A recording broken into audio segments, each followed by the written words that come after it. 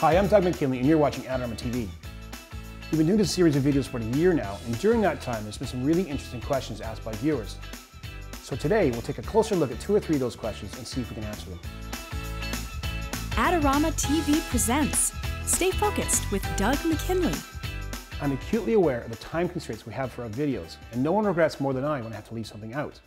So that's why it's really important for the questions to keep coming in, so we can look at some of those omissions in greater detail. Now, one of the latest videos was on some legal questions of being a professional photographer, and 2 people, Linda Allen and Gustavo Campas, wanted a little more detail when it comes to releases. For this question, however, I'll only be looking at model releases.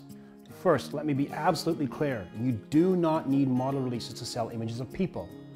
It's just without them, your work loses wider appeal in the marketplace. So what do I mean by that? There are 2 ways of selling images. One is commercially and the other is editorially. Commercial is basically for advertising, when your images are helping sell a product. Editorial is predominantly for magazines and newspapers. For picture sales, an editorial image in a newspaper or magazine running for one day at half a page with a print run of about $500,000 will net you about $300, while that same image used commercially can make thousands of dollars. Newspapers and magazines don't care about the releases. However, agencies do. Their clients are both commercial and editorial. I know it can be a little daunting to get people to sign a piece of paper, but as a photographer, it's fast becoming necessary. Now, generic releases are widely available on the internet. Just remember, if the subject is under 18, you need a parent to sign the release. In our interiors video, Norm Powell points out that in one of the images that included an interior shot with exterior light coming through an open door, we didn't shoot 2 or 3 images and blend them together. Now, most DSLR cameras will struggle with this kind of dynamic range. One method to fix the problem is to balance the 2 light sources by flooding the interior with lots of light, therefore achieving balance. But this method involves a lot of powerful artificial lights and a lot of weight. An easier way is to make 2 or 3 images at different exposures, one for inside, one for outside, and maybe one for the mid-tone, and then blend them together in the computer. You just have to make sure the camera is securely mounted on a tripod and don't move the setup between shots. Bill A asked recently if I back button focus.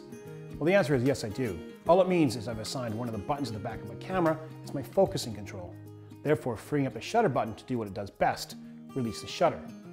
It takes a bit of getting used to, but once you have, you'll never go back. Marlon asked on my night photography video to explain why we should switch to the bulb setting.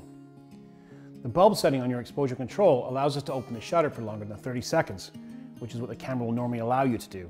So if we need exposures for longer than 30 seconds, typically for night scenes, we need to switch to bulb, which means the shutter will stay open for as long as the shutter release is depressed.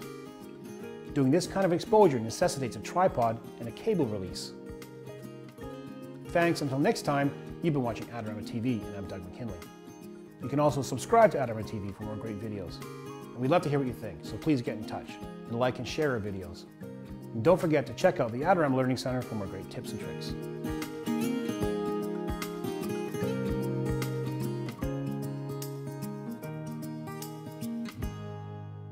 Do you want great looking prints at low cost? Be sure to visit our easy-to-use online printing service.